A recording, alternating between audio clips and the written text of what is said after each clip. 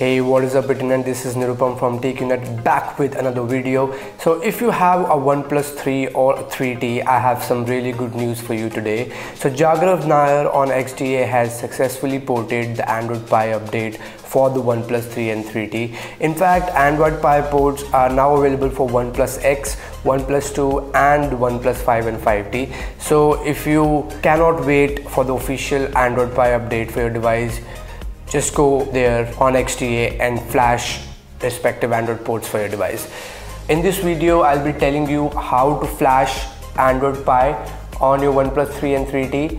What should you know before installing Android Pie on your OnePlus 3 and 3T, and if it is really worth your time. So without any further ado, let's get started. So before we can install the Android Pie on our OnePlus 3 and 3T, we have to make sure that the bootloader on our device is unlocked and we have the TWRP recovery. I will leave the links for both of these in the description box below in case you want to know how to unlock the bootloader and how to install the custom recovery.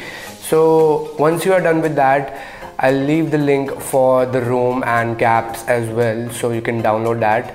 Make sure you make a complete backup of your device, including all the internal storage, because this method can wipe your internal storage, and make sure your device is decrypted. So I will also leave a link in the description box below in case you want to know how to decrypt your device. Keep all the downloaded files, including the gaps, in the root folder of your device. Once you are done with that, you will need to boot into the TWRP recovery. So once you're inside the TWRP recovery and you haven't managed to decrypt your device, you will need to perform a complete wipe, which would include wiping your internal storage as well. So again, make sure you have made the complete backup of your device. I will be not doing that because I've already managed to install Android Pie on my OnePlus 3 and 3T, and I don't want to lose my internal storage data again. So once you're done with that, make sure you reboot again into the TWRP recovery. So once you are back in the TWRP recovery, now we will install the Pixel Experience custom ROM and the gaps. So go to install and locate where you have saved the Pixel Experience ROM. Just go there and swipe to confirm flash. So now once the ROM has been successfully flashed, we will now install the gaps, similar to how we have installed the custom ROM. And once you are done with that, just simply hit reboot and wait for your device to taste Android Pie. Alright guys, I guess our device has successfully booted into Android Pie. So the first boot might take up to 5 minutes, but once you're inside, you will absolutely love Android Pie. So I have been using this ROM for about 48 hours now, and except NFC, everything seems to work fine. So yes, I have already enabled the dark mode, and it also changes based on the wallpaper. So the camera is working just fine. I've also installed the Google camera mod, so I'll leave a link in the description box below again in case you want to use the Google camera mod on this ROM. And let's jump into settings and see what else we get there. So first of all, clearly revamped settings menu. So the network is working just fine. I've been using both LTE and Wi-Fi, and the Bluetooth works fine as well. I've connected to my Bluetooth headphones and earphones. The battery, however, is, I would say, decent, if not the best, and you will not get the correct battery stats. And the fingerprint scanner works flawlessly, so it's as fast as it was on Oxygen OS. Okay, so one thing I would like to mention here is that you do lose face unlock. So this ROM doesn't come with face unlock as against the Oxygen OS.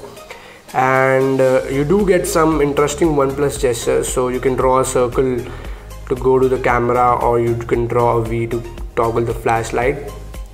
Okay, so one of my favorite features in this ROM is that I can customize what the alert slider will do. So you can choose between all these options.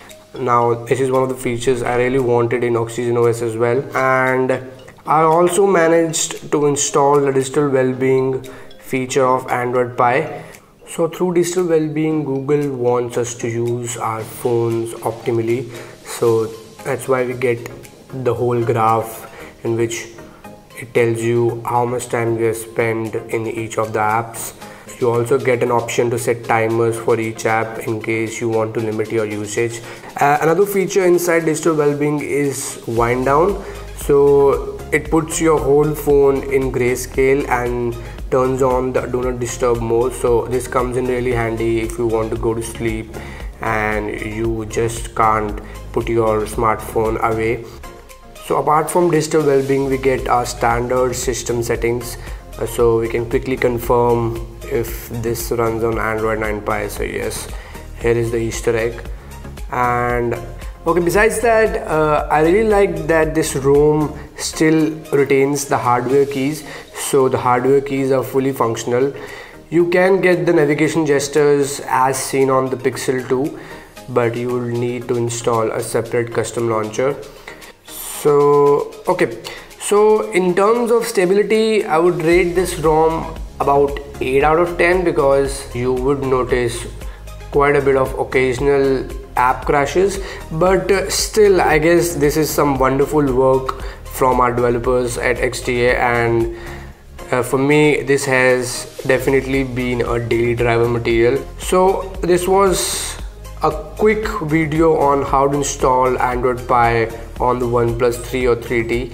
Make sure to subscribe to our channel if you haven't already, because we'll be uploading interesting tech little videos every week like this one, and do check out our website www.TQnet. So till then, this has been Nirupam from TQnet signing off.